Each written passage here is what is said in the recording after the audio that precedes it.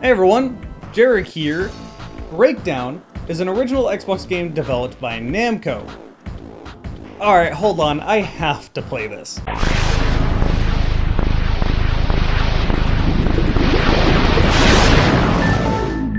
Man, it's been a while since I've seen that. Okay, Breakdown. Breakdown is a first-person action game. I struggle to classify it as a first-person shooter because although it technically is a first-person shooter, that's not really its focus. A more accurate description would be a first-person fighting game with first-person gunfights. It'll make more sense, I'll elaborate later, stick with me. My first impression of Breakdown was, wow, these animations are really good for an OG Xbox game released in 2004. The rest of the game doesn't look too shabby either. Character models are highly detailed for a console game of its time. You see your body at all times with no cutscenes to break immersion. Environments are highly detailed and look believable. Half the time. The other half the time you're walking down gray hallways that are very bland. Breakdown also sporadically does a pretty bad job showing you where you need to go.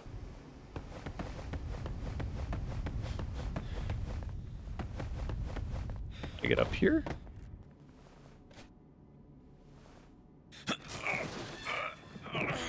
I am amazed that I noticed that. Imagine how easy that is to miss. That little beam, the same one as that beam, and everything else in this room.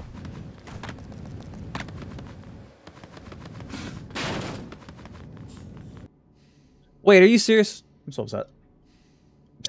Alright, here's where I had to go. You know this area I was looking at this whole time? God fucking damn it.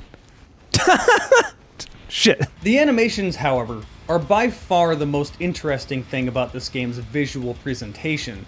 There is an animation for everything in this game, and I really do mean everything. In order to pick up an object, doesn't matter if it's ammo or health off an enemy, doesn't matter if it's a keycard on a table, doesn't matter if it's to push a button on a door, whatever it is, you will have to press the X button to lift your hand, press the X button again to do that command, and if you're picking up an item, press the X button again to stop staring at it like a dingus. Your character will also have diabetes and kidney stones by the end of this game. Wow, does he like soda.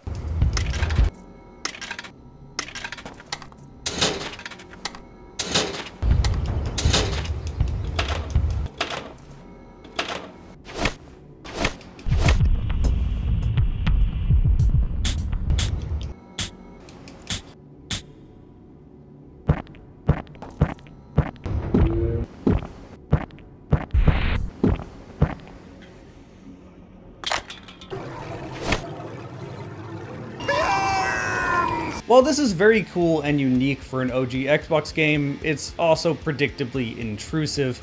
They're cool at first, but get old fast. After every battle, you have to walk up to every corpse and press the X button 3 times per body. To make things even worse, you're not invincible during these animations and you can't cancel them.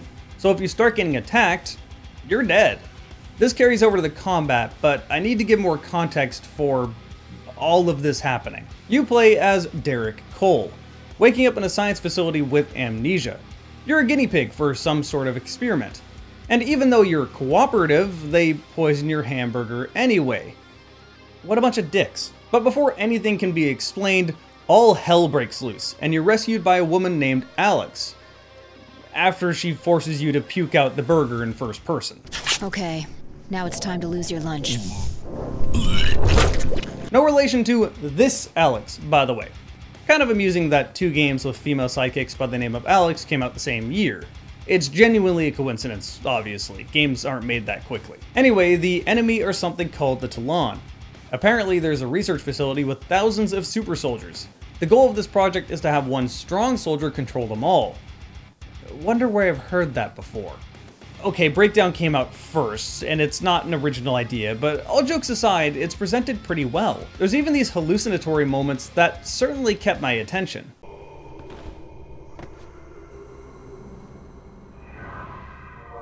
He's having hallucinations.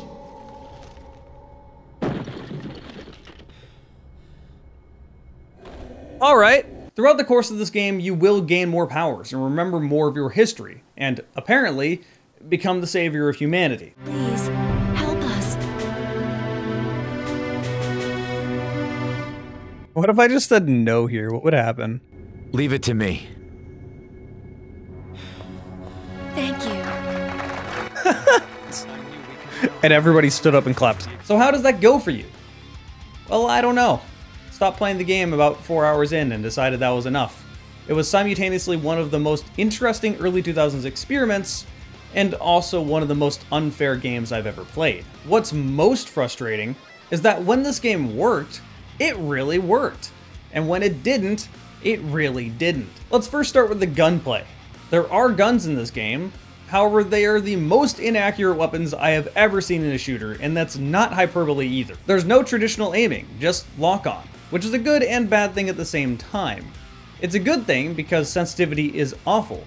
Aim acceleration feels like it kicks in immediately, resulting in aiming feeling very slippery. Even if it did feel good, vertical aiming is a lot more sensitive than horizontal aiming for who knows what reason. Thankfully, lock-on alleviates those issues, just to create other ones. The lock-on is incredibly sticky. You can swap between targets and cancel it altogether, but I still find myself 180ing to targets I didn't want to attack, turning my back to bigger threats. Anyways, since these guns are incredibly inaccurate, you are forced to get up close.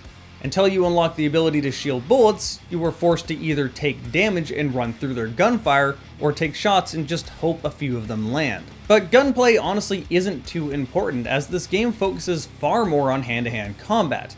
This game controls like a first-person Tekken. Pressing certain directions on the left analog stick, plus either the left or right trigger, allows you to string together different attacks. Clicking in on the left thumbstick allows you to block. And again, the really frustrating thing is that the system actually works. Most enemies cannot take damage from traditional guns, so you're forced into hand-to-hand combat. Now, I actually run a local fighting game scene, and I've been a PR player since 2017. They're playing catch! Oh! What happened to Rival? Come on! Whip City. What's the combo? Triple parry and no! Wait,